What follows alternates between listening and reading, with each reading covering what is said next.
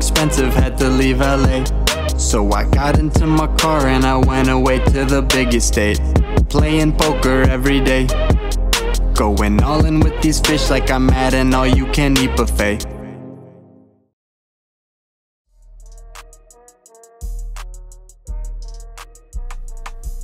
We finally have time to explore Austin. We head over to Zilker Park where they're setting up for Austin City Limits. Check it out.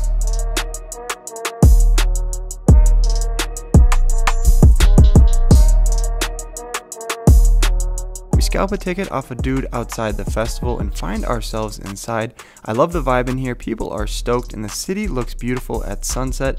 When the sun goes down, the energy turns up. We head over to Jack Harlow's set where I meet up with my buddy Zach from Pepperdine. It's then finally time for one of my favorite artists, Billie Eilish. And I must admit you've been in quite a few.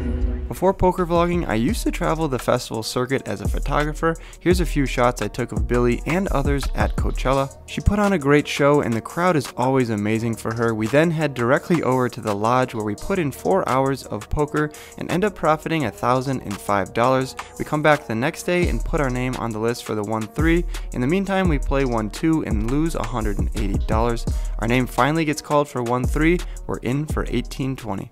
First hand of the night, we look down at Ace Jack offsuit from the cutoff. The $10 straddle's on and I pop it up to $35. The big blind and the straddle both put in the call, so we're off to an ace high flop, which comes ace queen 4 with 2 spades. When the action checks to me, I go for a c-bet here of $45, looking to get value from the flush draws and straight draws.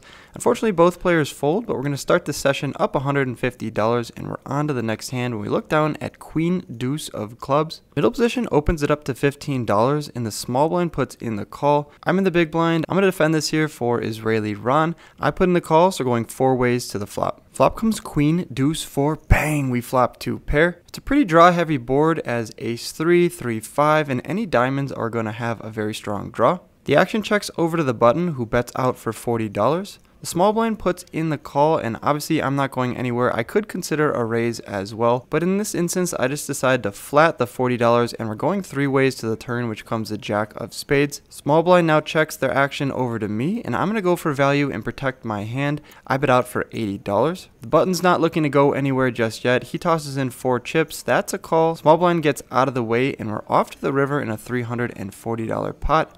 River doesn't change pretty much anything. It comes a 7 of clubs. Action's on me, and I think we could go for another street of value. It's unlikely that the opponent has a hand like queen 4, pocket deuces, pocket 4s, so I'm going to go for a 3rd street of value, and I bet $130, around 1/3 the size of the pot. Button pretty quickly folds, so we're 2 for 2 here, up $380 on the session.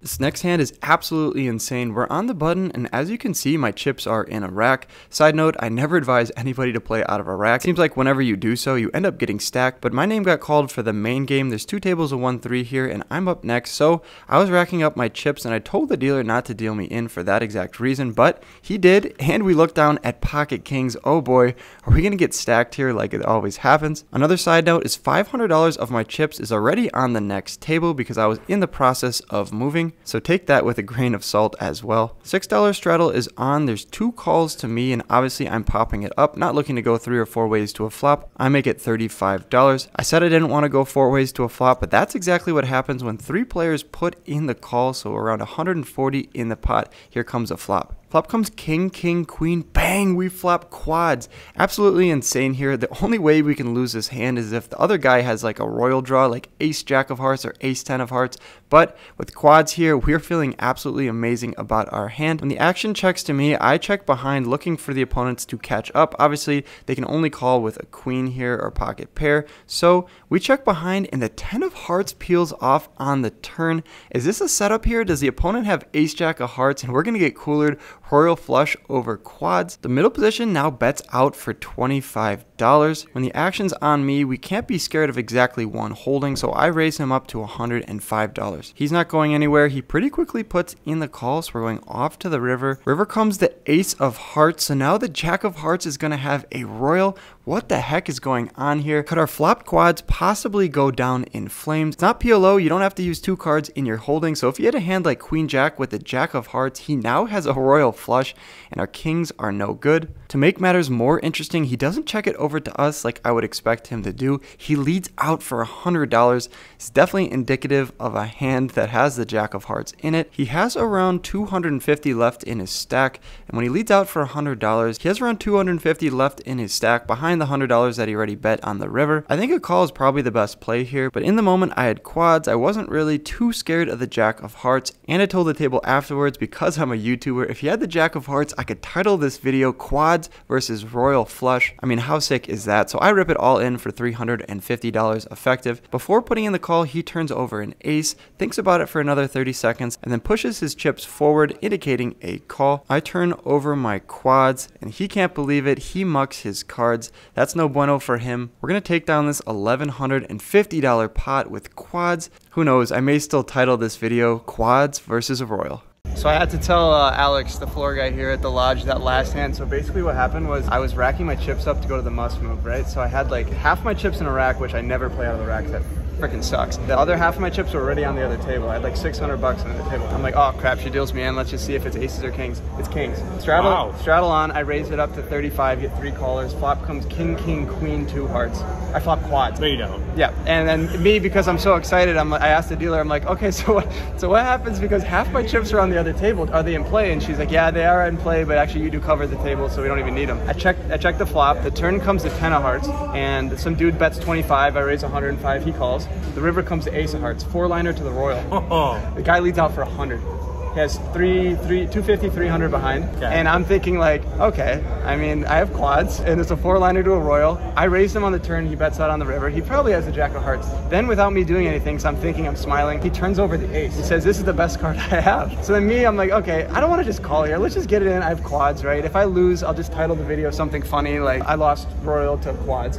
I get it all in, and he doesn't show the Jack of Hearts, so we scoop. Nice, man. Yeah. Way to go. Isn't that crazy? That's quite a story. After that mess of a hand, we finally make it over to the main game. We look down at King Jack offsuit, and I raise it up to $15 from the hijack. The button puts in the call, and the big blind now goes for a raise to $45. Myself and the button both think that's a great price. We put in the call, and we're going 3 ways in between 2 opponents to a flop, which comes King 5-9 with 2 hearts. Big blind strangely checks it over to me. I check it to the button, who checks behind, and we see the deuce of spades on the turn. When the big blind checks to me for a second time now, I think we have the best hand, and I need to go for value. I lead out for $60. The button gets out of the way, which is good news for us, because no matter what, we'll be in position.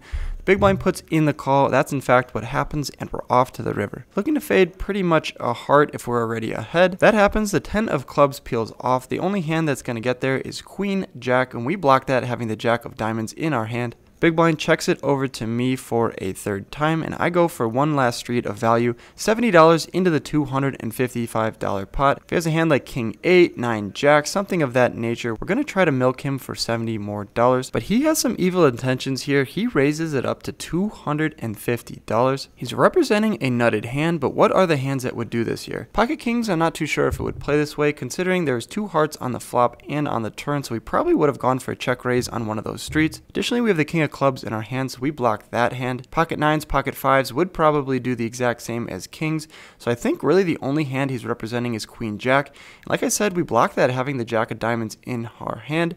Hands that he would do this with as a bluff would obviously be the heart draws and other missed broadways like ace queen, ace jack. So when he raises it up to $250, I'm looking to put in the call here. I'm trying to play better poker, and I don't want to be bluffed here on the river when I go for the 2nd street. I cut out some green chips and ultimately find a call. If he's going to have Queen Jack here, he's just going to get my money. But it looks like our studying has paid off a little bit here. He turns over ace 8 of hearts, which is one of the hands I was putting him on here if he was bluffing. Great call by me, and I'm going to scoop down that $755 pot. I think a few months ago or even a year ago, I definitely would have folded here to a raise, just expecting him to have a much better hand than us. But when you really think about it, he can't have kings 5 or 9, so he's really representing Queen Jack. And that's going to do it for us. We take down this $755 pot. Quick shout out to my sponsor, Poker Bros. If you guys are interested in playing on there, message Club Admin 73. He'll get you into my private game. Let's get back into the hands. We're feeling great about the session so far. We're up over $1,200, and we look down at King 8 of hearts from the big blind. Under the gun pops it up to $15, and it folds back around to me, and I defend my big blind. I put in the call. Flop comes 8-3-6 rainbow, and I check it over to the under the gun position, who goes for a c-bet of $20. I could go for a check raise here, looking to fold out his ace king, king queen type hands, but I just decided to put in the call, and we're going heads up to the turn. Turn now comes the 8 of spades. Bang, we turn trips. I check it over to the opponent for a second time, and he decides to go for another bet of $50.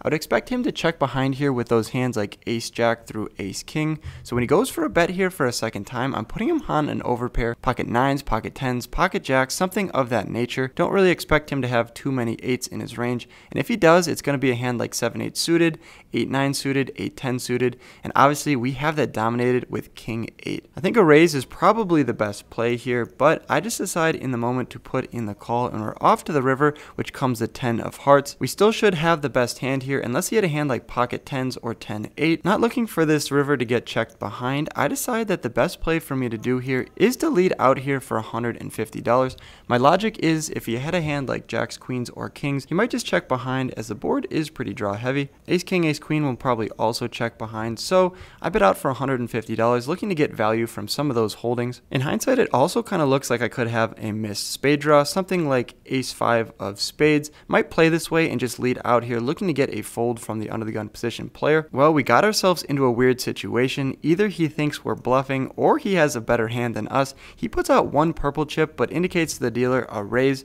That's $500, and it's $350 more to me. Thinking about the hands he could have here, obviously he's either putting us on a missed spade draw and just going for another bluff. Either he has a hand like 8-10, pocket sixes, pocket tens that got lucky on the river. But I'm feeling good about my river call in the previous hand, and I think this is another situation here where he might just be putting some pressure on us, not expecting us to have a very nutted type hand ourselves. So I put in a stack of green. That's $500. I indicate a call to the dealer. Fortunately, the under the gun position player turns over 10-8 of clubs. He got there on the river. Come on, dealer. We had a lock on this hand. King 8 of hearts was going to scoop this. I guess he just got lucky there on the river. Maybe I could find a fold there for $350 more, but I talked myself into a call. I show the table King 8 of hearts for the best hand on the turn. Some of our profits going the way of the under the gun player. We're down to $515 of profit on the session.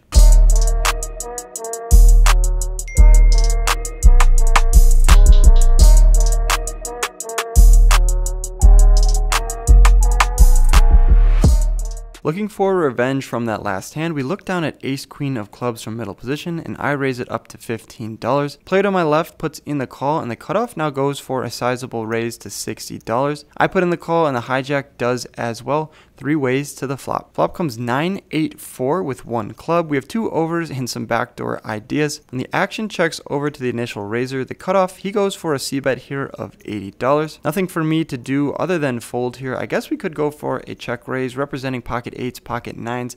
But thought I'd throw this hand in here for you guys, as some of you comment that you want to see the hands that I play a flop to and then end up folding. Well, this is one of them. On to the next hand, we pick up a better hand, ace king of hearts from the small blind. Early position raises it up to $30. The cutoff puts in the call.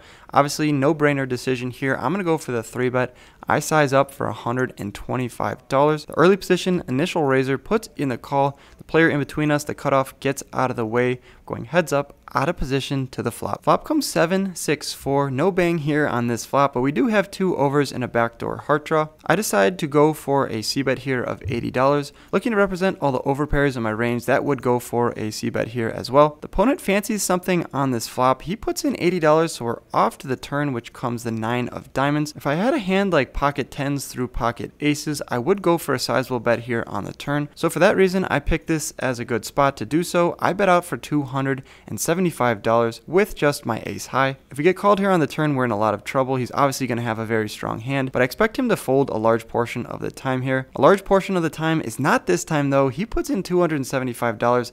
Red flags everywhere. This is not a great spot for us to be in. $1,000 pot with just ace high. Come on, dealer. A king or an ace on the river does not come. The 8 of heart peels off and the action's on me. We get called on the turn. My plan was to check it over to him. I'm not going to blast off the rest of my chip stack to an opponent who probably has a set, a straight, or an overpair. When I check it over to him, he pretty quickly checks behind, not expecting my ace high to be good. I turn it over and he turns over pocket queens. Interesting decision for him not to go for the 4-bet pre-flop, but he's going to take down this pot. Great play by him with the pocket queens. 1K going over to him, and we were up $1,000 in the session. We're now at exactly 0, break even. We're going to have to do some work here to try to book a W on the session. Last hand of the night, let's see if we can drum up some magic with pocket 10s from the button. Under the gun +1 raises it up to $15. The middle position puts in the call. Not putting in a call here with pocket 10s. I pop it up to $60. Under the gun +1 and the middle position both put in the call. It's going 3 ways to the flop with a pretty vulnerable hand, but the flop is pretty good for us. It comes 5, 7, 8 with 2 hearts. Interesting play from +1. He leads out for $55. The middle position puts in the call. Definitely an interesting spot for us with pocket 10s here. I think it's likely that the other opponents have a heart draw,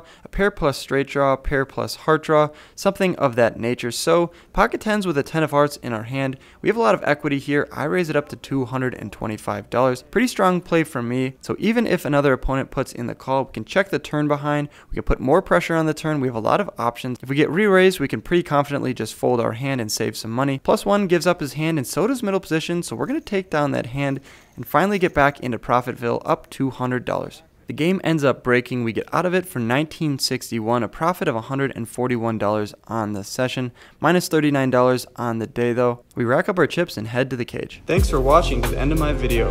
Click my head below to subscribe and stay in the loop. See you next time.